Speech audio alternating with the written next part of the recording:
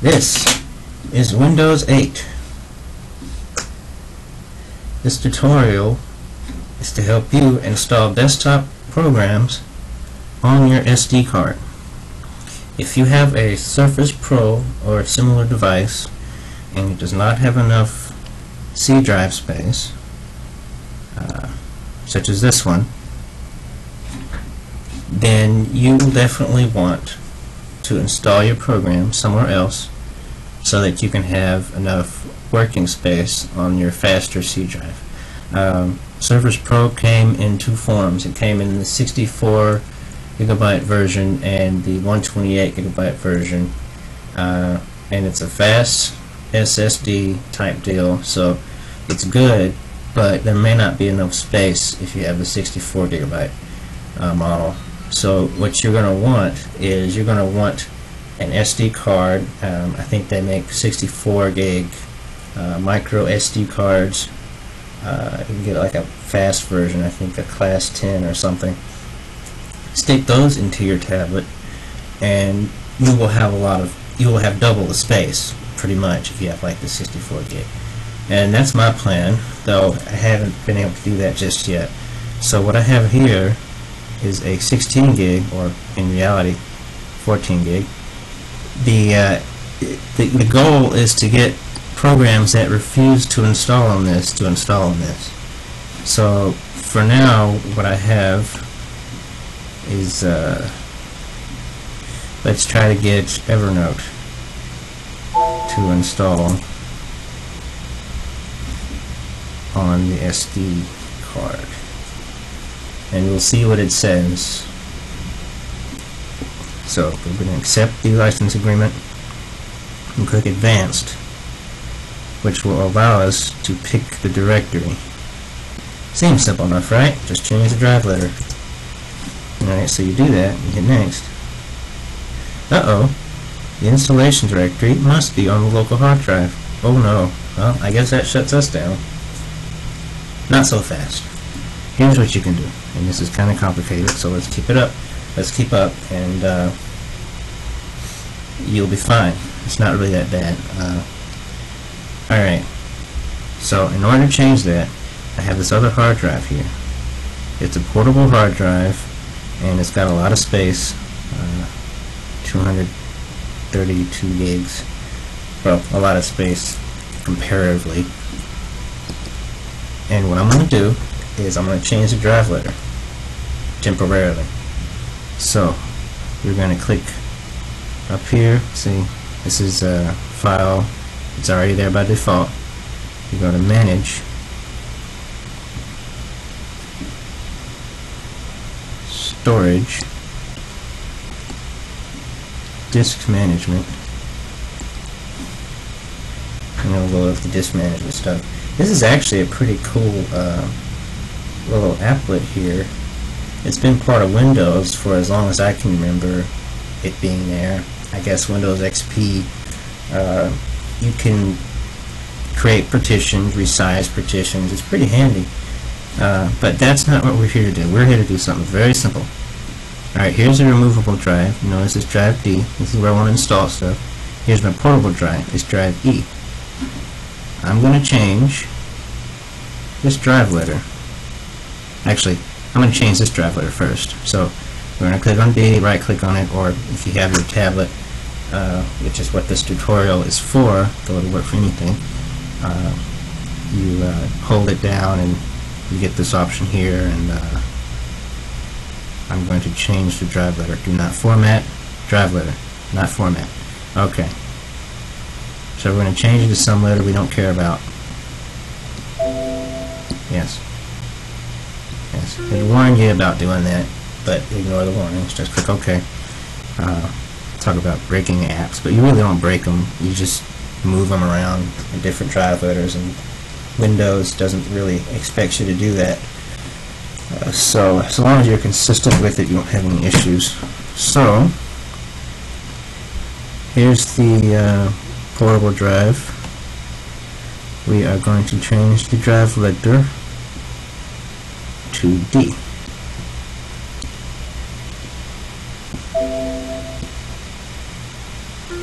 Okay, we've done that. Now let's go back to our program. Evernote. Oh, I already have the setup running. Okay, let's close that and start over.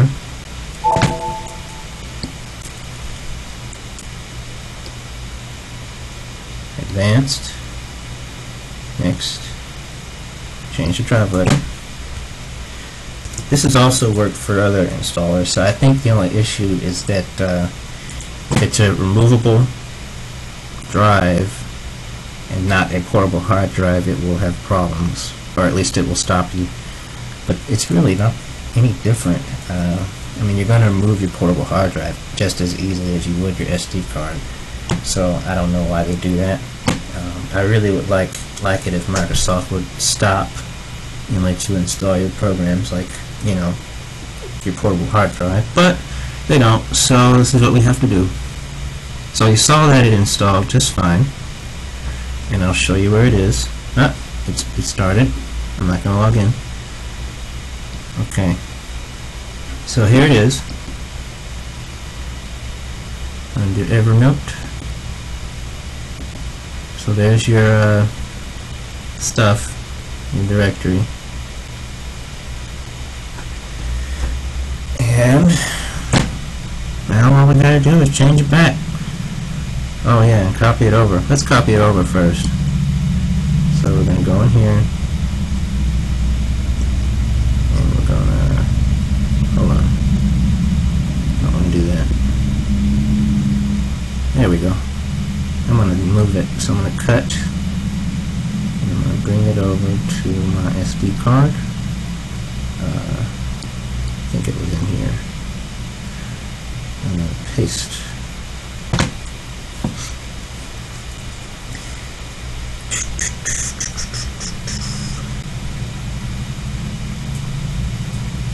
So now we're just waiting for it to copy, and you can see how slow this SD card is.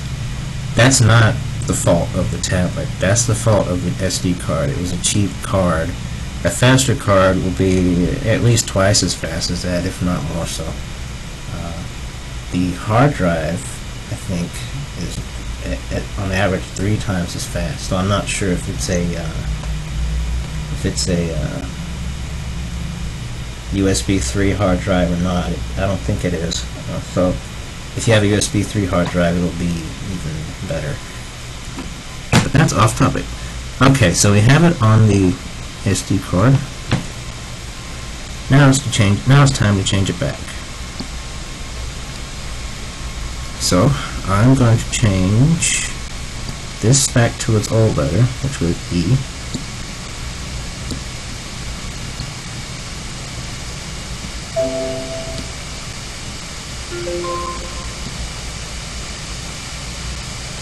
And I'm going to change this back to D. By the way, the pen on this tablet is awesome. It's good for drawing, but it's even better, or not better, but it's also good for just using the interface, the old desktop interface. I couldn't see living without it. It's like having a mouse without actually, carrying around a kludgy old mouse. But anyway, there's Drive D. Click OK. It'll warn you and stuff, but ignore it. Okay, so now things are back to normal.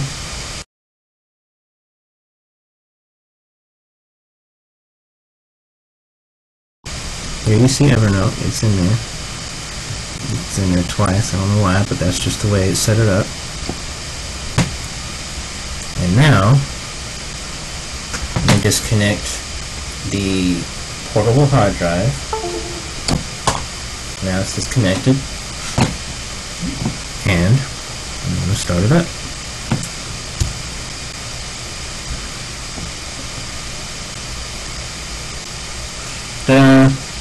I started that up from the SD card, which is right here. No problems, no issues. It works just fine.